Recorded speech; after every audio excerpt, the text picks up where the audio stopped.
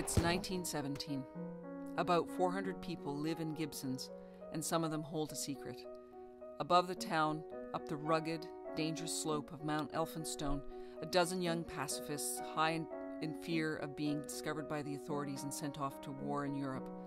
They hide for years, suffering the cold wind, the rain, the snow, the insects. They're starving, they're sick. Is it worth it? Does their act of defiance influence local leaders and the community? Have they impacted our Canadian attitudes about war, peacekeeping, and socialism? We follow the camera up the steep and difficult terrain to the camp.